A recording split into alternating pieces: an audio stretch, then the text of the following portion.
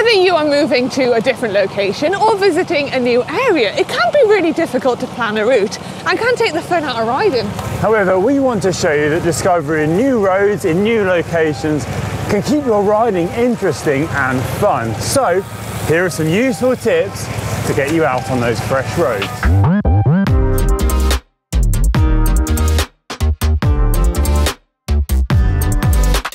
There are loads of ways to use technology to find a route in the area you want to ride in. A quick search on Komoot and it'll pull up loads of routes that people have ridden on before. Quickly, you'll be able to see photos of the main highlights of the ride, and also you'll be able to find information about the key points that you must look out for. You'll also be able to view the whole ride in map view and also download the GPS file of the ride so you can view it on your head unit.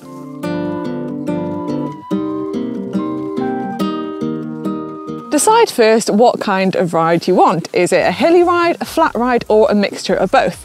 You also need to decide what kind of surface you want to be riding on. Is it on the road, is it on gravel, single track, or a designated cycle path?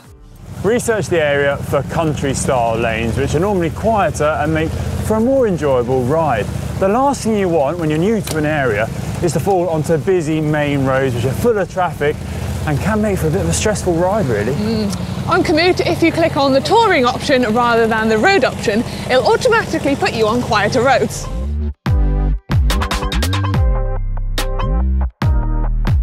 New to the area and you want to find those must-ride bucket list roads that are going to be the absolute highlight of your ride.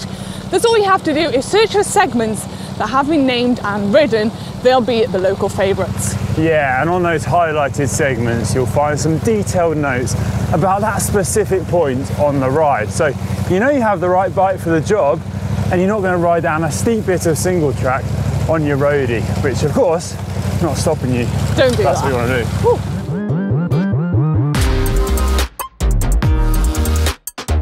Try to see some photos of your ride in advance to get a real sense of what that loop might look like, or at least try to see the highlights of that ride. Now you can use Street View or photos uploaded online to do this, but don't use it as gospel. Try to use your common sense as well. Don't ride up a closed road just because you've seen a photo of it online, because, well, that might get you into trouble. Yeah. You may think you've chosen a nice quiet road, but in fact that road could have traffic lights every 100 metres and could be very residential. Real photos can help you give an idea if the ride is rideable or not.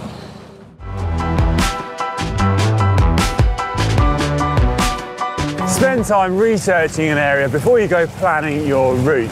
If you are new to that area, you might have a limited knowledge of where's best to ride, and if you are going for an extended period of time, well, you might want to consider buying a guidebook on the area. A guidebook? Yeah, all right, Grandad. Grandad, guidebooks are a brilliant resource to help you find those hidden gems which will really make that ride that little bit extra special. Okay, fair enough. Before you get to that route planning stage, you might want to have a search on social media or just on the web to find if there's anything on the route that you want to include on your ride.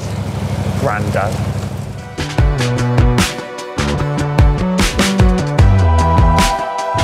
If you are planning and creating a route with a friend, make sure you share it with them so that they can cast their eye over it and make any changes if need be. If you all have the ability to edit the route, it'll save any discussion about what is a good direction to go in, what is a good turn in, and meaning less time stood around discussing, more time riding. Yeah, definitely. For example, Manon has just shared me this route, and I'll tell you what, Manon, there's no way I'm doing that section. What? Why? I'm changing this bit. Well, we've included a velodrome in it. That's You can ride the velodrome, it's just round in circles, it's easy. Last time that happened, it did not end well. Go on, share the story. Another time, maybe.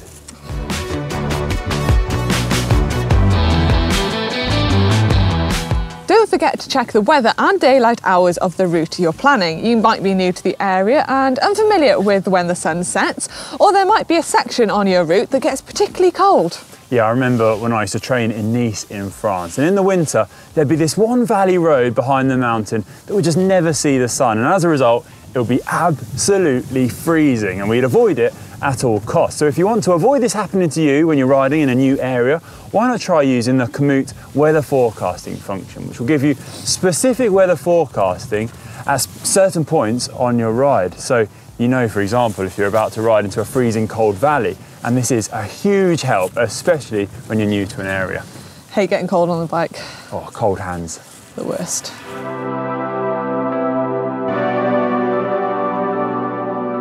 Include points of interest on your ride. Being in a new location is a great excuse to get out and explore, and there's no better way to explore and find your bearings than by bike. Yeah, and use online tools to find those points of interest, things like famous landmarks, maybe a lake or a historical site, and fax them into your ride and build your route around them. For example, we've chosen the glorious Cheddar Gorge here in the southwest of England for our ride today. Beautiful.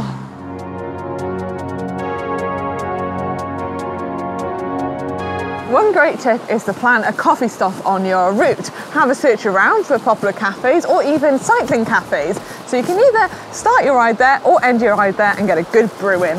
Yeah, and you might even bump into other cyclists who are local to the area who might be able to point you in those must-see roads, or even point you in the direction of some great group rides to join.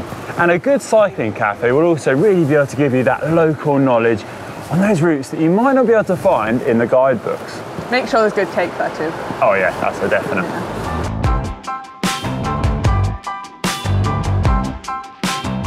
Okay, this final point, I'm going to contradict myself massively and say after all that careful route planning, don't be afraid of getting lost. If you're out on your bike and you see an interesting turnit, take it and see where it takes you. You never know, might take you somewhere amazing. Connor, that's not what I meant. No. No, not that turn in. Get out that field now, come on. Watch the molehills.